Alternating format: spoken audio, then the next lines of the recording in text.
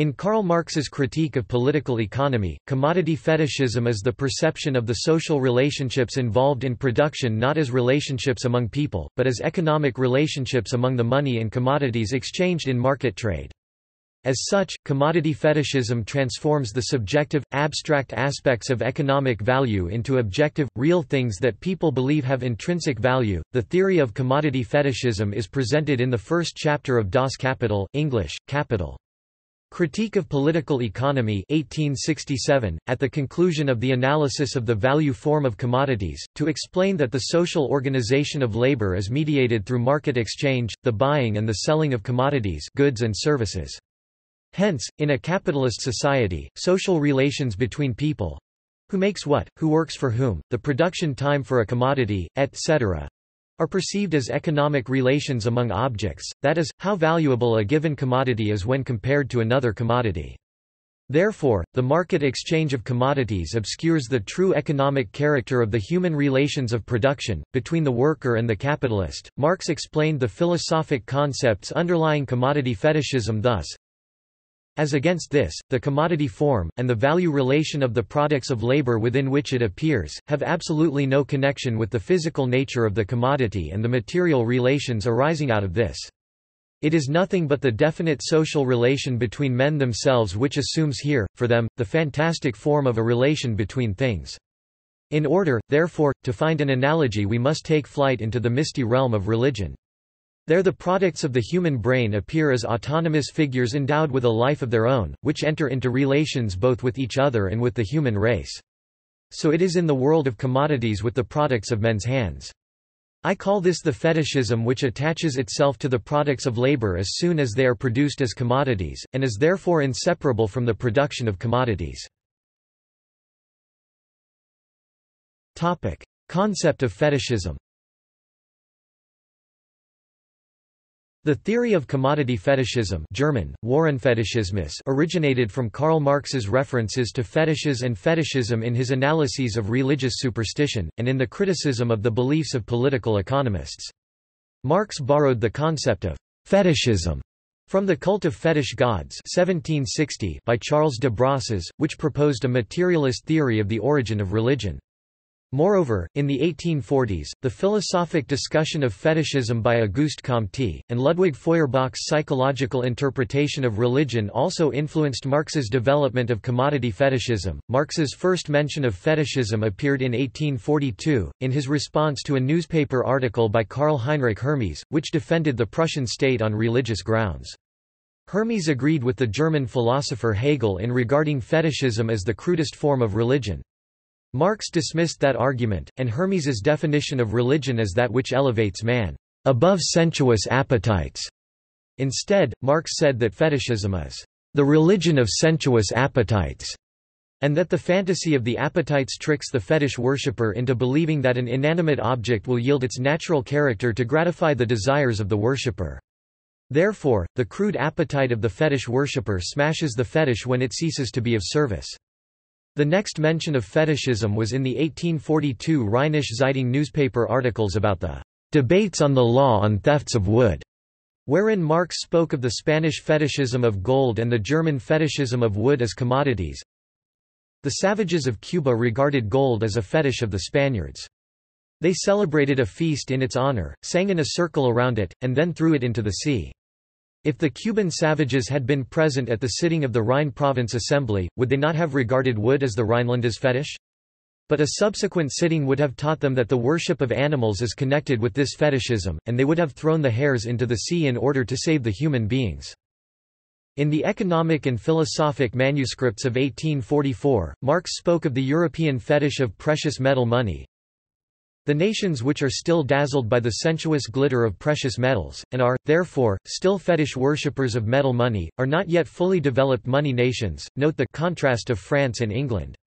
The extent to which the solution of theoretical riddles is the task of practice, and is effected through practice, the extent to which true practice is the condition of a real and positive theory, is shown, for example, in fetishism. The sensuous consciousness of the fetish worshipper is different from that of the Greek, because his sensuous existence is different. The abstract enmity between sense and spirit is necessary so long as the human feeling for nature, the human sense of nature, and, therefore, also the natural sense of man, are not yet produced by man's own labor. In the Ethnological Notebooks, he commented upon the archaeological reportage of the origin of civilization and the primitive condition of man, mental and social conditions of savages 1870, by John Lubbock.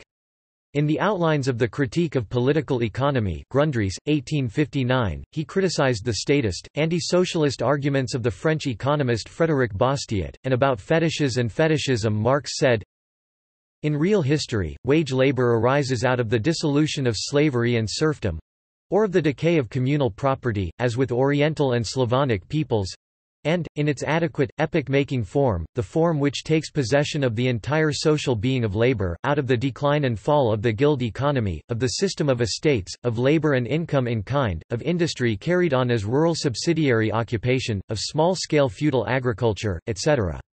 In all these real historic transitions, wage labor appears as the dissolution, the annihilation of relations in which labor was fixed on all sides, in its income, its content, its location, its scope, etc. Hence, as negation of the stability of labor and of its remuneration. The direct transition from the African's fetish to Voltaire's supreme being, or from the hunting gear of a North American savage to the capital of the Bank of England, is not so absurdly contrary to history, as is the transition from Bastiat's fisherman to the wage laborer.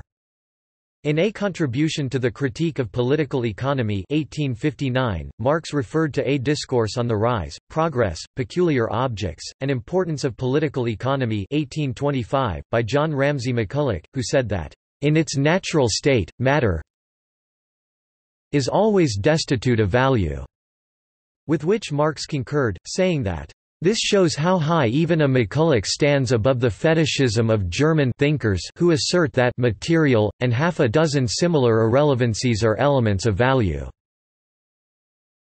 Furthermore, in the manuscript of Results of the Immediate Process of Production, ca. 1864, an appendix to Capital, Critique of Political Economy, Volume 1 1867, Marx said that, "We find in the capitalist process of production an indissoluble fusion of use values in which capital subsists as means of production and objects defined as capital, when what we are really faced with is a definite social relationship of production. In consequence, the product embedded in this mode of production is equated with the commodity, by those who have to deal with it. It is this that forms the foundation for the fetishism of the political economists." Hence did Karl Marx apply the concepts of fetish and fetishism, derived from economic and ethnologic studies, to the development of the theory of commodity fetishism, wherein an economic abstraction value is psychologically transformed reified into an object, which people choose to believe has an intrinsic value, in and of itself. Theory. In the Critique of Political Economy, Marx proposed that in a society where independent, private producers trade their products with each other, of their own volition and initiative, and without much coordination of market exchange, the volumes of production and commercial activities are adjusted in accordance with the fluctuating values of the products goods and services as they are bought and sold, and in accordance with the fluctuations of supply and demand. Because their social coexistence, and its meaning, is expressed through market exchange trade and transaction, people have no other relations with each other. Therefore, social relations are continually mediated and expressed with objects commodities and money. How the traded commodities relate will depend upon the costs of production, which are reducible to quantities of human labor, although the worker has no control over what happens to the commodities that he or she produces. See, Entfremdung, Marx's theory of alienation.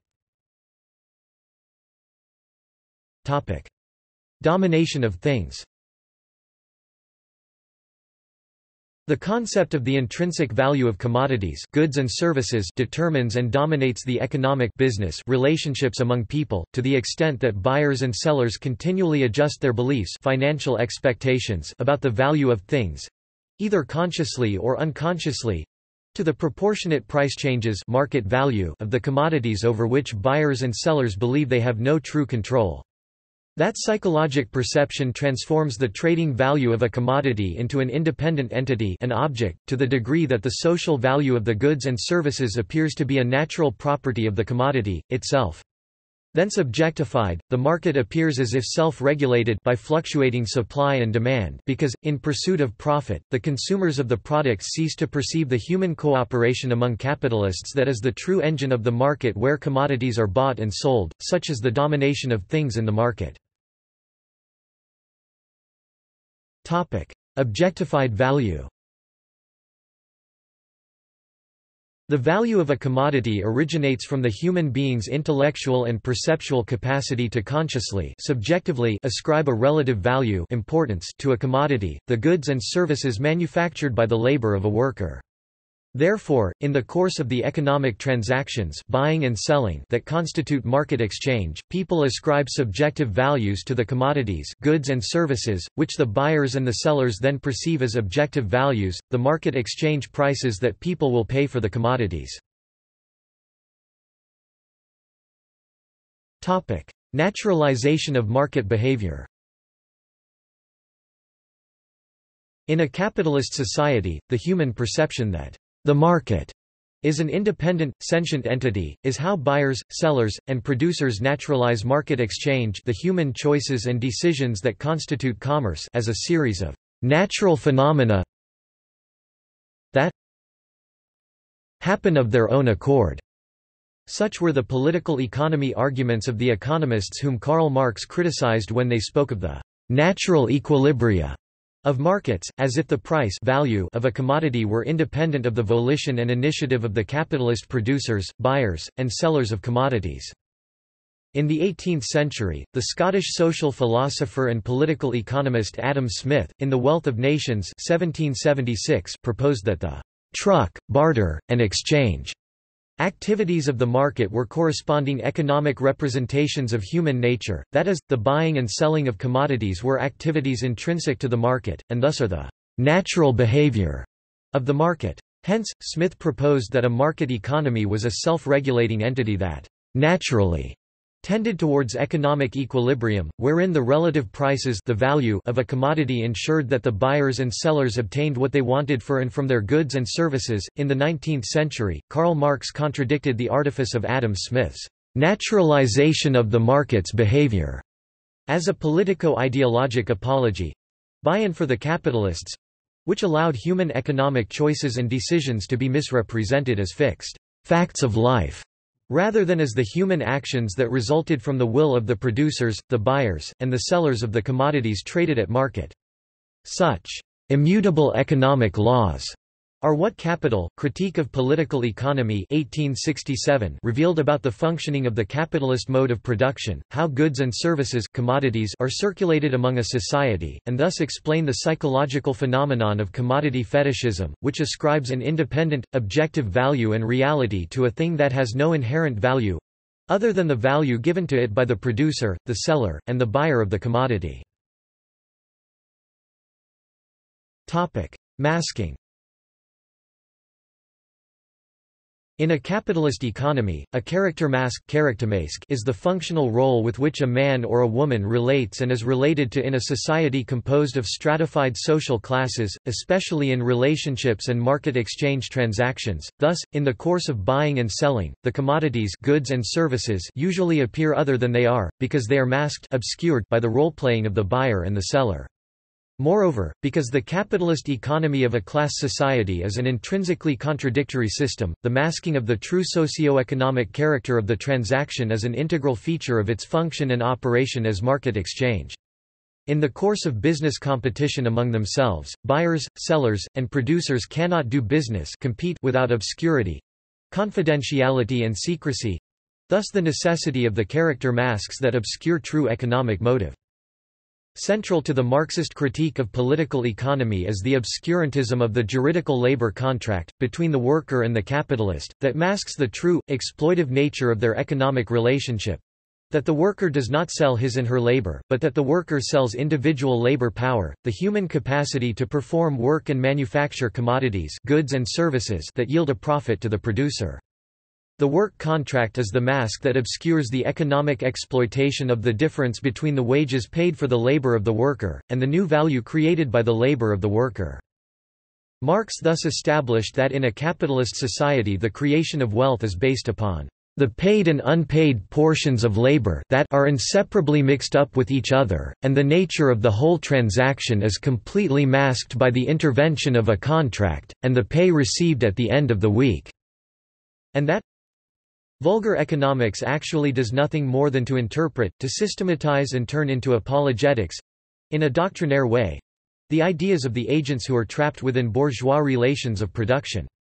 So it should not surprise us that, precisely within the estranged form of appearance of economic relations in which these prima facie absurd and complete contradictions occur—and all science would be superfluous if the form of appearance of things directly coincided with their essence—that precisely here vulgar economics feels completely at home, and that these relationships appear all the more self-evident to it, the more their inner interconnection remains hidden to it, even though these relationships are comprehensible to the popular mind. Opacity of economic relations. The primary valuation of the trading value of goods and services commodities is expressed as money prices. The buyers and the sellers determine and establish the economic and financial relationships, and afterwards compare the prices in and the price trends of the market. Moreover, because of the masking of true economic motive, neither the buyer, nor the seller, nor the producer perceive and understand every human labor activity required to deliver the commodities, goods and services, nor do they perceive the workers whose labor facilitated the purchase of commodities. The economic results of such collective human labor are expressed as the values and the prices of the commodities, the value relations between the amount of human labor and the value of the supplied commodity. Applications. Cultural theory.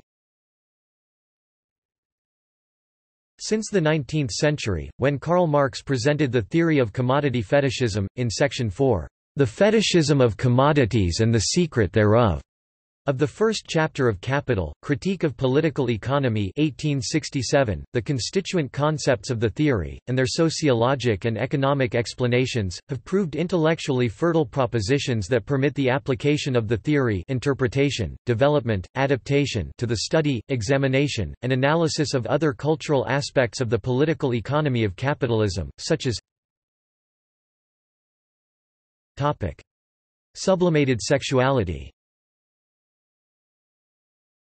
The theory of sexual fetishism, which Alfred Binet presented in the essay Le fétichisme dans l'amour, la vie psychique des micro-organismes, l'intensité des images mentales, etc.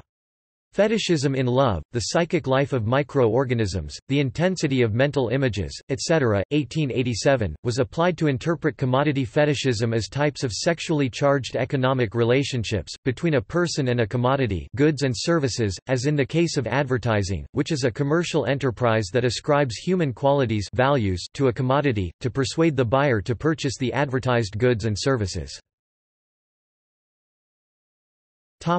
Social prestige. In the 19th and in the 21st centuries, Thorstein Veblen, The Theory of the Leisure Class, An Economic Study of Institutions, 1899, and Alain de Botton, Status Anxiety, 2004, respectively developed the social status prestige relationship between the producer of consumer goods and the aspirations to prestige of the consumer. To avoid the status anxiety of not being of or belonging to the right social class, the consumer establishes a personal identity, social, economic, cultural, that is defined and expressed by the commodities, goods and services that he or she buys, owns, and uses, the domination of things that communicate the correct signals of social prestige, of belonging. See conspicuous consumption. Topic: Reification. In History and Class Consciousness 1923, Georg Lukács started from the theory of commodity fetishism for his development of reification, the psychological transformation of an abstraction into a concrete object, as the principal obstacle to class consciousness. About which Lukács said, Just as the capitalist system continuously produces and reproduces itself economically on higher levels, the structure of reification progressively sinks more deeply, more fatefully, and more definitively into the consciousness of man. Hence, commodification pervaded every conscious human activity, as the growth of capitalism commodified every sphere of human activity into a product that can be bought and sold in the market. See, Verdinglichung, Marx's theory of reification. Industrialized culture.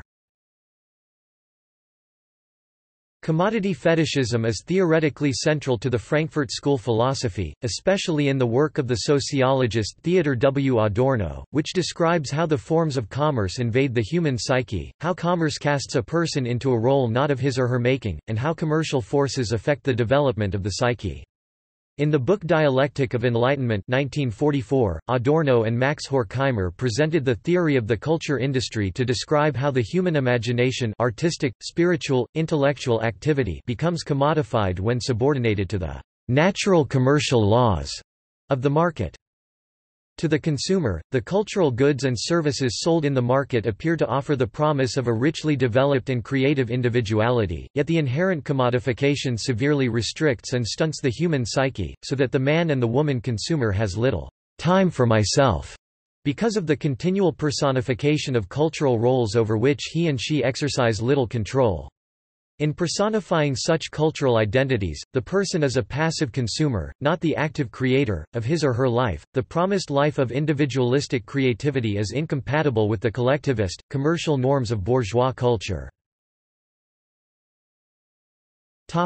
Commodity narcissism. In the study From Commodity Fetishism to Commodity Narcissism 2012, the investigators applied the Marxist theory of commodity fetishism to psychologically analyze the economic behavior buying and selling of the contemporary consumer. With the concept of commodity narcissism, the psychologists Stephen Dunn and Robert Cluley proposed that consumers who claim to be ethically concerned about the manufacturing origin of commodities, nonetheless behaved as if ignorant of the exploitative labor conditions under which the workers produced the goods and services, bought by the concerned consumer. That, within the culture of consumerism, narcissistic men and women have established shopping economic consumption as a socially acceptable way to express aggression. Researchers find no evidence that a greater manufacturing base can spur economic growth, while improving government effectiveness and regulation quality are more promising for facilitating economic growth.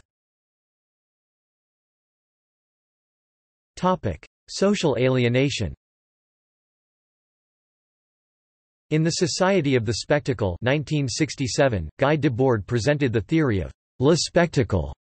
The systematic conflation of advanced capitalism, the mass communications media, and a government amenable to exploiting those factors. The spectacle transforms human relations into objectified relations among images, and vice versa. The exemplar spectacle is television, the communications medium wherein people passively allow cultural representations of themselves to become the active agents of their beliefs. The spectacle is the form that society assumes when the arts, the instruments of cultural production, have been commodified as commercial activities that render an aesthetic value into a commercial value, a commodity. Whereby artistic expression then is shaped by the person's ability to sell it as a commodity, that is, as artistic goods and services. Capitalism reorganizes personal consumption to conform to the commercial principles of market exchange. Commodity fetishism transforms a cultural commodity into a product with an economic life of its own that is independent of the volition and initiative of the artist, the producer of the commodity. What Karl Marx critically anticipated in the 19th century, with the fetishism of commodities and the secret thereof, Guy Debord interpreted and developed for the 20th century. That in modern society, the psychologic intimacies of intersubjectivity and personal self-relation are commodified into discrete experiences that can be bought and sold. The society of the spectacle is the ultimate form of social alienation that occurs when a person views his or her being self as a commodity that can be bought and sold, because he or she regards every human relation as a potential business transaction. See, Entfremdung, Marx's theory of alienation. Semiotic sign. Jean Baudrillard applied commodity fetishism to explain the subjective feelings of men and women towards consumer goods in the realm of circulation. That is, the cultural mystique mystification that advertising ascribed to the commodities goods and services in order to encourage the buyer to purchase the goods and services as aids to the construction of his and her cultural identity. In the book For a Critique of the Political Economy of the Sign 1972, Baudrillard developed the semiotic theory of the sign value as a development of Marx's theory of commodity fetishism and of the exchange value versus use value dichotomy of capitalism. Intellectual property. In the 21st century, the political economy of capitalism reified the abstract objects that are information and knowledge into the tangible commodities of intellectual property, which are produced by and derived from the labors of the intellectual and the white-collar workers. Philosophic base. The economist Michael Perelman critically examined the belief systems from which arose intellectual property rights, the field of law that commodified knowledge and information. Samuel Bowles and Herbert Gintis critically reviewed the belief systems of the theory of human capital. Knowledge, as the philosophic means to a better life, is contrasted with capitalist knowledge as commodity and capital, produced to generate income and profit. Such commodification detaches knowledge and information from the user person, because, as intellectual property, they are independent, economic entities. Knowledge, authentic and counterfeit.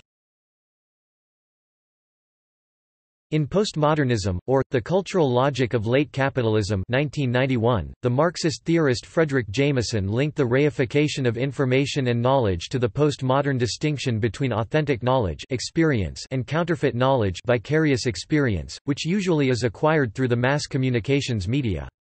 In Critique of Commodity Aesthetics, Appearance, Sexuality and Advertising in Capitalist Society 1986, the philosopher Wolfgang Fritz Haug presents a critique of commodity aesthetics that examines how human needs and desires are manipulated and reshaped for commercial gain. Financial risk management. The sociologists Frank Ferdie and Ulrich Beck studied the development of commodified types of knowledge in the business culture of risk prevention in the management of money. The post-World War II economic expansion (CA, 1945–73) created very much money, capital and savings, while the dominant bourgeois ideology of money favored the risk management philosophy of the managers of investment funds and financial assets. From such administration of investment money, manipulated to create new capital, arose the preoccupation with risk calculations, which subsequently was followed by the economic science of risk prevention management. In light of which, the commodification of money as financial investment funds allows an ordinary person to pose as a rich person, as an economic risk-taker able to risk losing money invested to the market. Hence, the fetishization of financial risk as a sum of money is a reification that distorts the social perception of the true nature of financial risk, as experienced by ordinary people. Moreover, the valuation of financial risk is susceptible to ideological bias, that contemporary fortunes are achieved from the insight of experts in financial management, who study the relationship between known and unknown economic factors, by which human fears about money can be manipulated and exploited. Commodified art. The cultural critics Georg Simmel and Walter Benjamin examined and described the fetishes and fetishism of art, by means of which artistic commodities are produced for sale in the market, and how commodification determines and establishes the value of the artistic commodities goods and services derived from legitimate art, for example, the selling of an artist's personal effects as artistic fetishes. Legal traducement. In the field of law, the Soviet scholar Yevgeny Pashakanis, The General Theory of Law and Marxism, 1924, the Austrian politician Karl Renner, the German political scientist Franz Leopold Neumann, the British socialist writer China Miéville, the labor law attorney Mark Linder, and the American legal philosopher Duncan Kennedy, The Role of Law in Economic Theory, Essays on the Fetishism of Commodities, 1985, have respectively explored the applications of commodity fetishism in their contemporary legal systems, and reported that the reification of legal forms misrepresents social relations. In other economic theory. Subjective wants.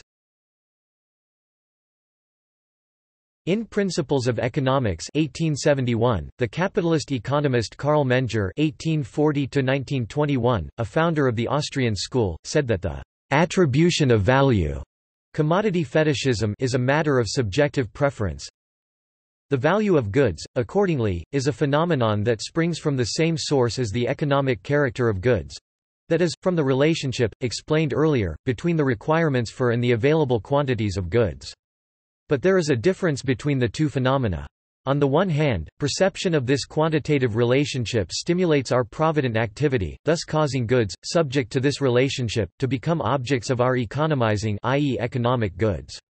On the other hand, perception of the same relationship makes us aware of the significance that the command of each concrete unit of the available quantities of these goods has, for our lives and well-being, thus causing it to attain value for us. Just as a penetrating investigation of mental processes makes the cognition of external things appear to be merely our consciousness of the impressions made by the external things upon our persons, and thus, in the final analysis, merely the cognition of states of our own persons, so too, in the final analysis, is the importance that we attribute to things of the external world only an outflow of the importance to us of our continued existence and development, life and well-being. Value is, therefore, nothing inherent in goods, no property of them, but merely the importance that we first attribute to the satisfaction of our needs, that is, to our lives and well-being, and in consequence carry over to economic goods as the exclusive causes of the satisfaction of our needs.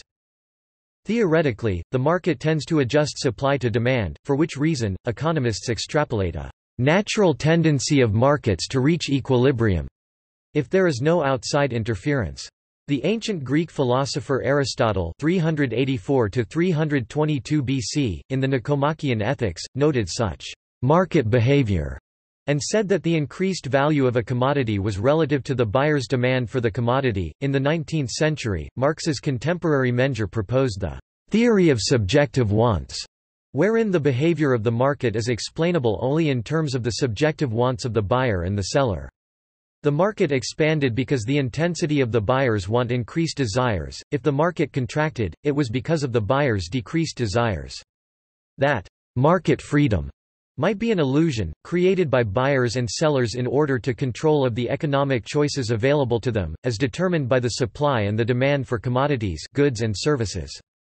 Buyers feel unconstrained by the activities of the market because they have internalized the rules for buying and selling commodities. Although people might not buy or sell of their free choice, but because they were forced by circumstance, as in a food crisis, wherein scarcity overprices the food supply, yet people buy it, because they must eat.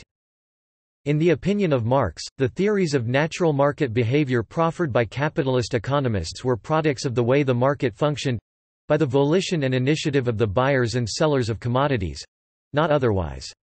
If the market is the creation of a reified consciousness, which attributed an independent economic value to symbols objects imposed by the many upon the few, or by the economic community upon its members, it would influence the economic theories that explain natural market behavior in ways that promoted the fetishization of buying and selling commodities. Ultimately, that objectification reification created the belief that the economy and the market are sentient entities who act independently of the actions, choices and decisions of the buyer and of the seller. Hence, although people might speak of the market acting as an entity, and the market exchange results from the volition and initiative of the buyers and the sellers, in which case, Marxist commodity fetishism had contributed to economic dumbing down. See, Law of Value. Criticism. The Marxist theory of commodity fetishism is criticized from the perspectives of market logic. In the book In Praise of Commercial Culture 2000, the libertarian economist Tyler Cowen said that, despite the cultural tendency to fetishes and fetishism, the human fetishization of commodities, goods and services is an instance of anthropomorphism, ascribing personal characteristics to animals and objects, and not a philosophic feature particular to the economics of capitalism or to the collective psychology of a capitalist society. People usually can distinguish between commercial valuations commodities and cultural valuations objects dar. If not, quotidian life would be very difficult, because people would be unable to agree upon the value and the valuation of an object. Thus, if the market did not exist, it would have been impossible for the popular masses to have access to cultural objects. Capitalism as Religion. In the essay, Capitalism as Religion, 1921, Walter Benjamin said that whether or not people treat capitalism as a religion was a moot subject, because one can behold in capitalism a religion, that is to say, capitalism essentially serves to satisfy the same worries, anguish, and disquiet formerly answered by so-called religion. That the religion of capitalism is manifest in four tenets. I. Capitalism is a purely cultic religion, perhaps the most extreme that ever existed. E. The permanence of the cult. E. Capitalism is probably the first instance of a cult that creates guilt, not atonement. IV. God must be hidden from it, and may be addressed only when guilt is at its zenith. Commodity Iconoclasm. Portrait of a Marxist as a young nun. Professor Helena Sheehan said that the analogy between commodity fetishism and religion is mistaken, because people do not worship money and commodities in the spiritual sense, by attributing to them supernatural powers. Human psychological beliefs about the value relationships inherent to commodity fetishism are not religious beliefs, and do not possess the characteristics of spiritual beliefs. The proof of this interpretation lies in the possibility of a person's being a religious believer, despite being aware of commodity fetishism, and being critical of its manifestations. Toppling the golden calf might be integral to one's religiousness, and such iconoclasm would lead to opposing all manifestations of idolatry. See also Pre-Marxist theory. Simple living. Marxist theories pertinent to the theory of commodity fetishism. Post-Marxist theories derived from the theory of commodity fetishism. Essays of Marx's Theory of Value by Isaac Illich Rubin. History and Class Consciousness, Reification and the Consciousness of the Proletariat, Theories of Class Consciousness and of Reification by Georg Lukács. The Society of the Spectacle by Guy Debord. Full text. The System of Objects by Jean Baudrillard. References. Further reading. Sandel, Michael 2012. What Money Can't Buy, The Moral Limits of Markets. New York, Farrar, Straus and Giroux. ISBN 9780374203030. Bottomore, Tom 1991. A Dictionary of Marxist Thought. Oxford, UK. Cambridge, Mass., Blackwell Reference. ISBN 9780631180821. Debord, Guy 2009. The Society of the Spectacle. Eastbourne, Soul Bay Press. ISBN 9780955955334. Fine, Ben 2010. Marx's Capital. London and New York, Pluto Press. ISBN 0745330169. Harvey, David 2010. A Companion to Marx's Capital. London, New York, Verso. ISBN 1844673596. Lukács, Georg 1971. History and Class Consciousness, Studies in Marxist Dialectics. Cambridge, Mass., MIT Press. ISBN 978026262020208. Marx, Karl 1981. Capital, Volume 1, A Critique of Political Economy. London, New York, N.Y., Penguin Books in association with New Left Review. ISBN 9780140445688. Douglas, Mary 1996. The World of Goods, Towards an Anthropology of Consumption, with a New Introduction. London, New York, Routledge. ISBN 9780415130479. External links. Capital, Chapter 1, Section 4, The Fetishism of Commodities and the Secret Thereof. All of Chapter 1, Marx's Logical Presentation. Isaac Rubin's Commentary on Marx. The Reality Behind Commodity Fetishism. David Harvey, Reading Marx's Capital, Reading Marx's Capital, Class 2, Chapters 1–2, The Commodity video lecture. Bean Baumeister, Die Marxische Kritik des Fetishismus outline in German. Understanding Capitalism Part 4, Capitalism, Culture and Society.